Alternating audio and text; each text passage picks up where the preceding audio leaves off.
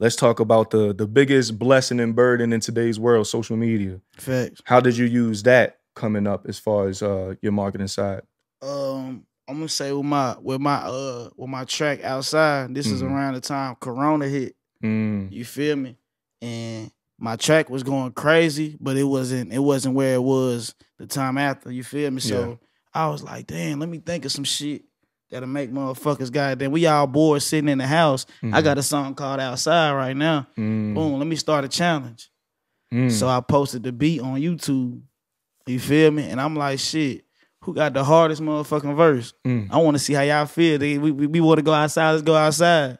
So I posted it on there. That shit had like 13, 15K views or whatever. Yeah. And motherfuckers was doing it. Everybody who did the challenge, I post them on my page. That shit's still on my page to the day. Like, if you go to my little real shit, you'll go see, or it's the IGTV stories, whatever. Yeah.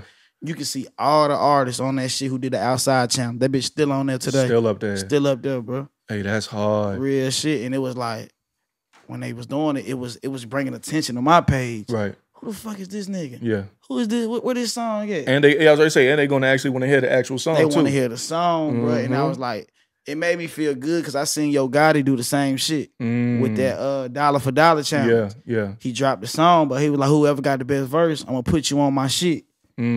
He did that shit, and I was like, it just made me feel like, damn, boy, and I did it before Gotti, you feel me? Right. So that made me think like, damn, I might be thinking the right way. Yeah. You feel me? Like, that might be some hell of a little sauce. Hey, that was a great fucking move, bro. Nah, that was great, because it's so many aspects of going to it. It's pandemic, so people was inside. Yep. Everyone want to go outside. Let me know how much you want to go outside. Snap on this Talk joint. Your shit. Yeah, exactly. Yeah. And that's how I gave it to him. I'm like, damn, bro.